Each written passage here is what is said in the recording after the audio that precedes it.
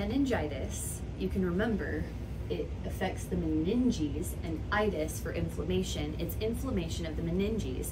Those are the membranes that cover the spinal cord and the brain.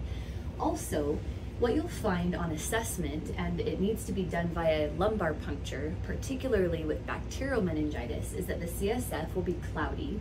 You'll have an increase in white blood cells and a decrease in blood glucose. Also, for a lumbar puncture, these procedures are sterile, so you need to make sure that everything is prepared properly and everything stays sterile during the procedure. Positioning is very important. Your patient may be on their side in kind of a curled up position, or they may be leaned over their bedside table, just kind of depending. You need to make sure that you do neuro checks and check for bleeding, because where that lumbar puncture was done, you want to make sure that there wasn't any damage done to the spinal cord and the nerves surrounding that area.